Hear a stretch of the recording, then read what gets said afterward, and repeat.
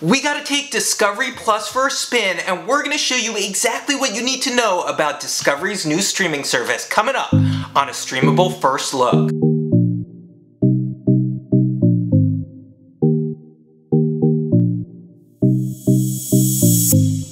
What's up, streamers? It's Jason from The Streamable, and I'm gonna show you everything you need to know about Discovery's new streaming service, Discovery Plus. I'm gonna walk you through the app so you can see everything that you're gonna get before you sign up. Before I walk through the app, I want you to know a few things about Discovery Plus. There are two plans, one for $4.99 a month with ads and $6.99 a month without. If you're a Verizon Unlimited subscriber, you're lucky because you're actually gonna get a year free.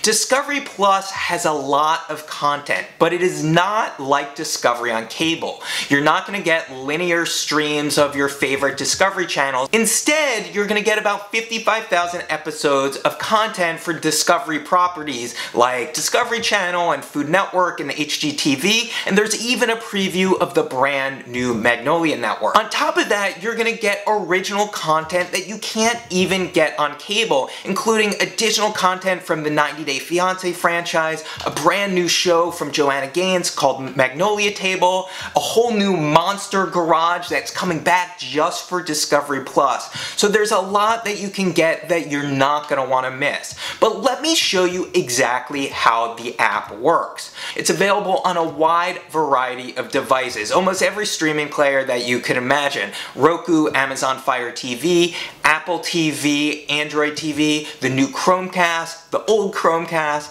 It's even available on Xbox gaming consoles and Samsung Smart TVs. You may also be able to use it on select LG and Vizio Smart TVs if it supports AirPlay or casting. You can even use it on your web browser or your mobile phone or tablet. When you first open the app, you'll notice it will take you to a For You tab, which tries to recommend content for you. Across the top, there's categories like food and true crime. If you scroll down, you'll actually see app tiles of all the different properties available on Discovery Plus.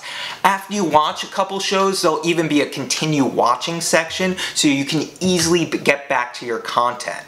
So why don't we first go to an app tile? So when you select something like Discovery Plus Originals, it will show you all the content available underneath that section.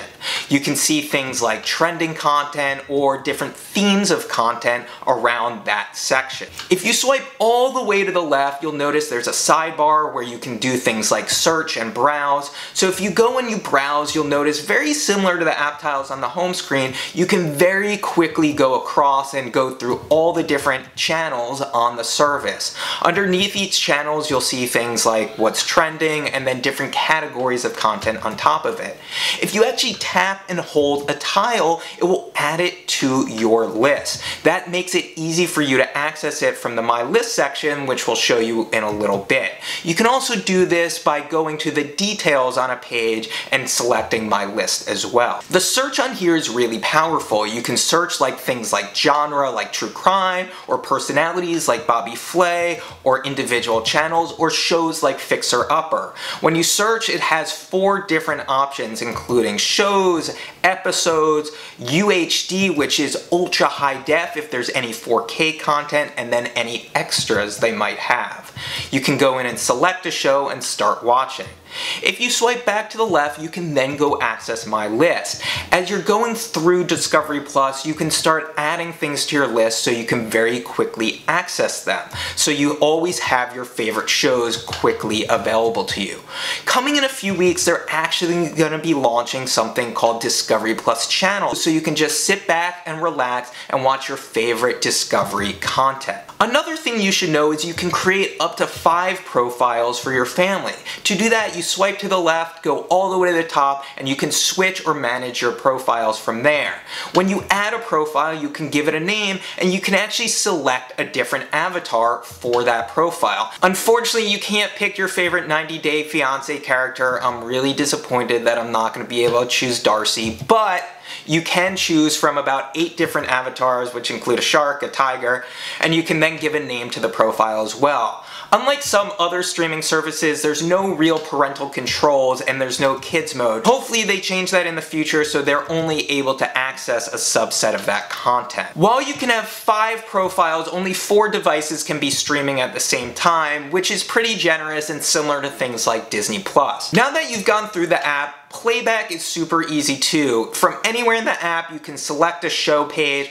On that show page, it gives you things like the different seasons. You can select a show and just start playing it. On the devices we tested, we didn't see a way to see a preview thumbnail as you're fast forwarding, but playback seemed pretty easy and we didn't have any real buffering issues. While we did test this on the Apple TV and Chromecast with Google TV, this is available on many devices, including your mobile device. We did play around with it on iOS, and one thing I will say I'm a little disappointed about is they don't support offline mode for now. So you're not going to be able to download your favorite content while you're traveling, which is a bummer if you don't have an internet connection, and the fact that Discovery Plus, at least for now, is only available when you're connected online in the US.